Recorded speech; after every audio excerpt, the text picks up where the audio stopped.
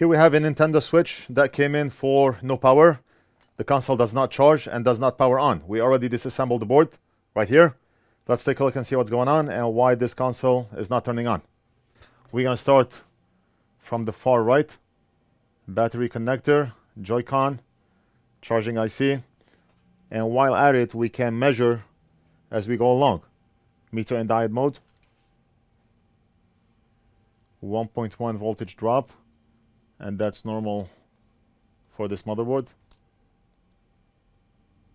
No short. And no short. We're going to assume the charging IC is good. Charging connector looks factory. Everything is good. And we're going to inspect the connector from the inside. No bent pins, nothing like that. And then moving along, our M92 chip, and I see signs of possible corrosion or liquid damage.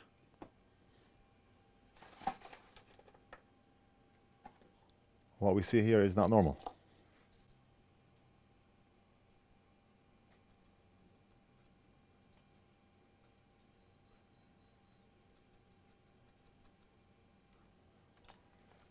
Let's measure to see if we have a short. Measure here. Measure here. And those are the things I care about right now. We're going to assume our M92 is good. And we're going to assume our max chip here is good, because we did not get a short on the BQ charging IC. And they are linked. Our SD connector looks good. Backlight, Joy-Con, LCD connector. And while at it, why don't we look at the LCD connector from the inside?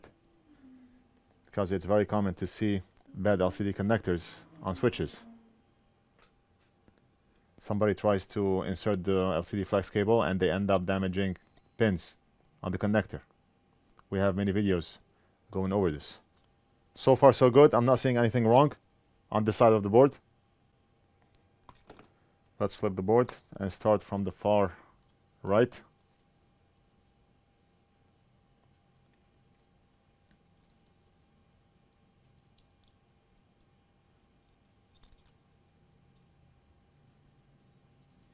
Oh, whoa, whoa.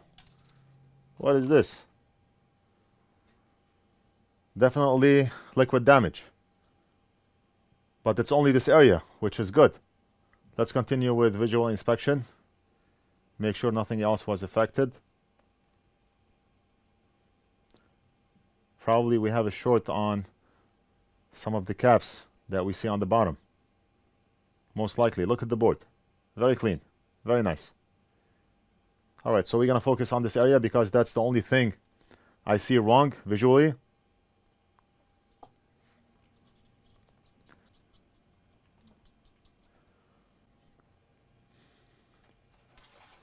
Meter in diode mode. And let's test to see if we have a short. And we do not have a short.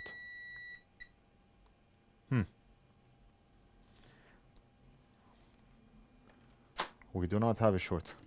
Corrosion probably went under this SMD component here.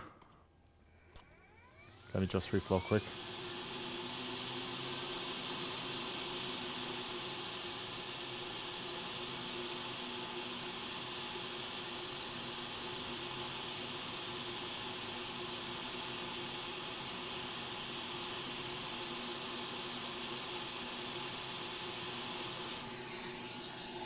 Let me plug in the battery and test.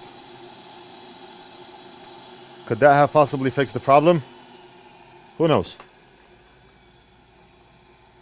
I plugged in a battery right here. And we're going to plug the charging cable. 12 volts, 0.6 amps. It should switch down to 9 volts. But, oh, right there. It's fixed. What?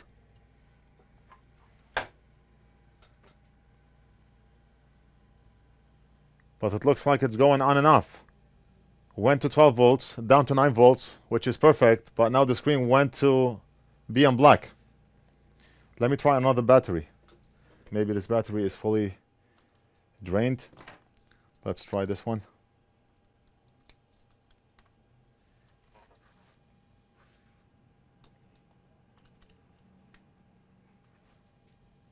Nine volts, 0.2 amps.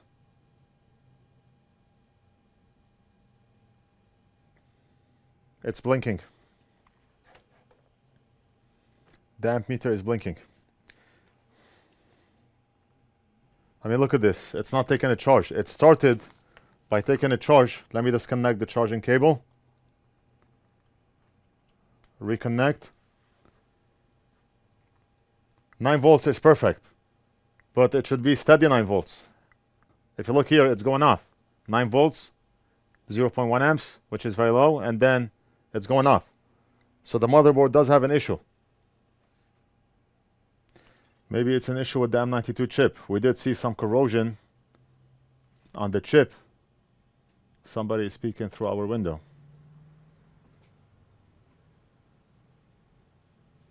Hey, what's up, man?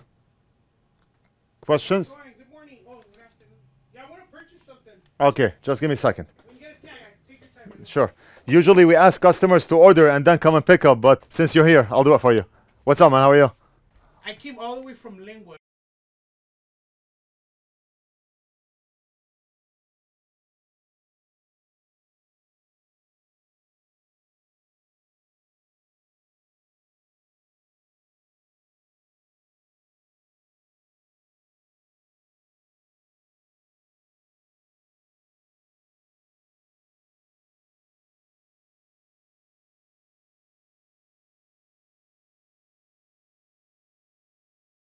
A fan of our channel just came in and he bought some stuff, took some pictures. Very nice guy. He works in IT.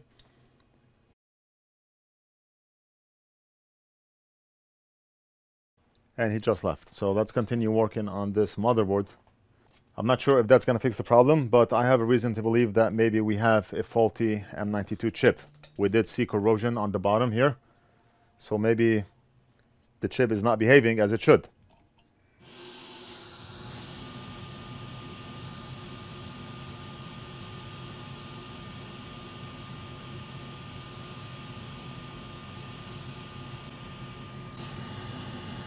And the chip is out.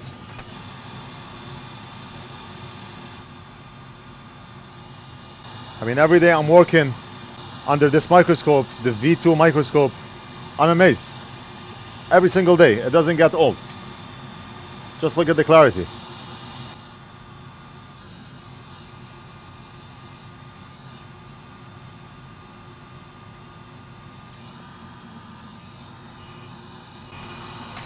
Looks like I'm out of the M92 chips. Let me go grab some from inside. I keep those chips in the box next to me, but the box is empty, so just a minute. So I grabbed 5 pieces. You can buy those off our site. Like everything else, ICs, Flux, grinding pans, soldering stations, the microscope, thermal cameras. We are out of the thermal cameras right now, but we have a shipment coming in and a lot of people are waiting for them. The UNI-T is a very popular item, and every time we get them in, they go out very fast. Same thing with the microscope, the grinding pen, and recently the NF mini soldering pen, very popular items. Okay, so let's grab a chip.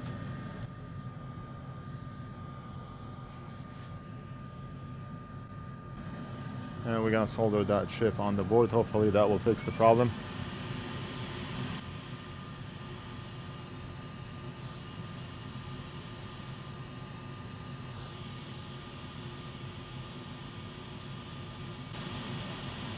Right? Very nice. And we're done. We'll just keep those bridges as a decoration and we should be all good. Right? No. Apply some Flux because Flux is your friend. And we're gonna magically get rid of the bridges. It's not going to be very easy for the caps on top, but we'll just give them a different treatment. We have to give those caps a different treatment. You know when they say we're going to give you a nice treatment in jail, which means they're not going to give you a good treatment. That's what it means. It's the opposite. So that's what we're going to do here. But we're going to get rid of the glare using our anti-glare light. Just an amazing light.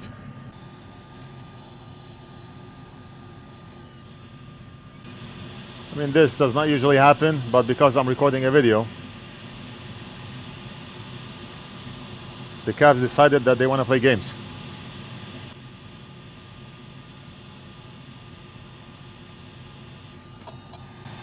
We are the kings of playing games. So, no problem.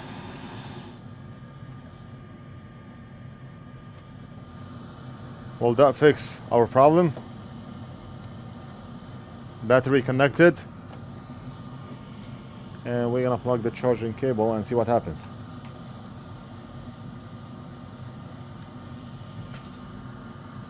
"12 volts, 0.6 amps.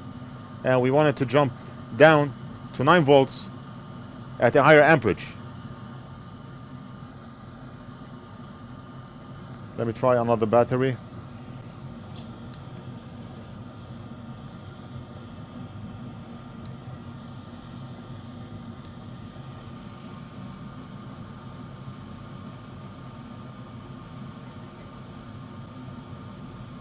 Okay, 9 volts at 0.6 amps. Perfect. So the other battery was dead. Look at this. Look at this.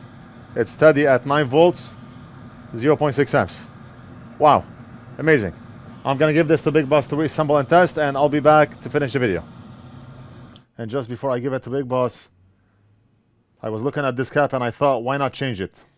It does not look good on one side, and I do not want to keep it even though it's testing good. So let's go ahead and remove it.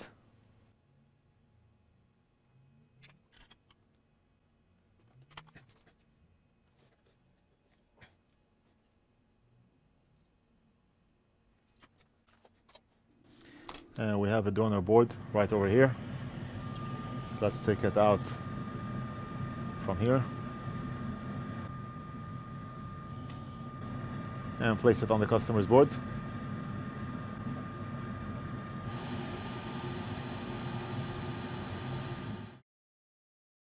Big Boss reassembled the switch, and the switch is working perfect, but I want to complete the video, so let's go ahead and plug the charging cable. The battery is low. You can tell the switch is on, but the battery is low. We can go to settings and increase the brightness. Where is the brightness menu? Let me just... the brightness from right over here. All right, the switch is on, and it's currently charging at 9 volts, 1.7 amps. So that's it. The job is done. I hope you enjoyed this video. Don't forget to like and subscribe, leave a comment if you have any questions, and we'll do something else in the next video.